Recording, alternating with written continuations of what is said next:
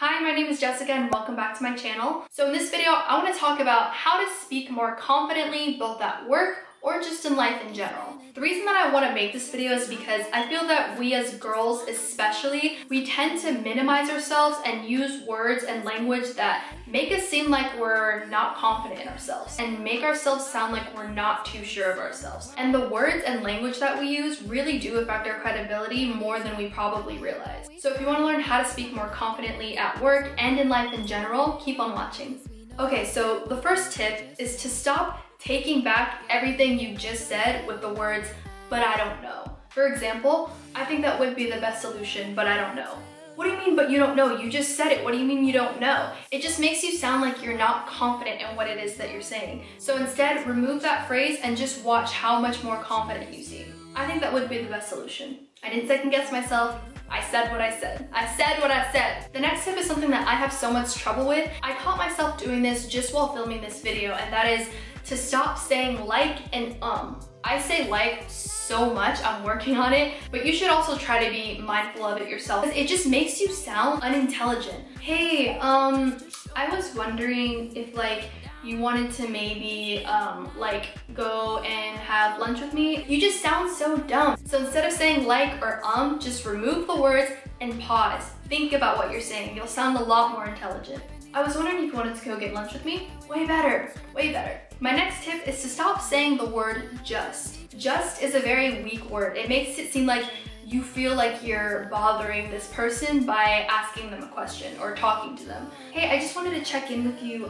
My client really needs that proposal and I just want to know if you've had a chance to get around to it. If you say the word just, you might as well also start a sentence with, hey, sorry, I know that I'm really annoying, but I just want to know if you got around to that proposal. Remove the word just. It'll make you, again, sound way more sure of yourself. The next tip is something that I also am so guilty of, but I'm working on it. And that is stop with the self-deprecating humor. And you know the type of humor I'm talking about. It's all over social media.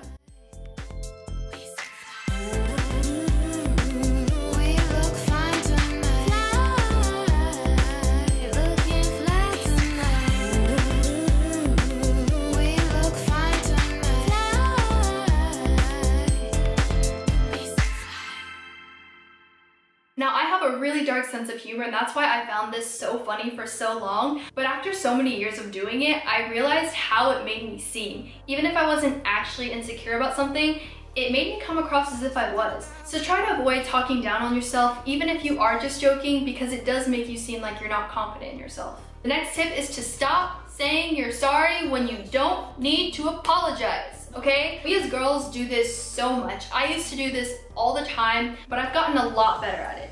When you say I'm sorry for things that aren't your fault, you just seem like you have low self-esteem. This is something that is especially important at work, because when you say you're sorry, you just sound like you're so new, so unsure of yourself, and people will take advantage of that. So instead of saying the words I'm sorry, try to replace them with thank you. So instead of saying I'm so sorry I'm late, replace it with thank you so much for waiting, I really appreciate your patience. So those are my tips on how to speak more confidently. If you have more ideas that you think can be added to this list, feel free to share them in the comments.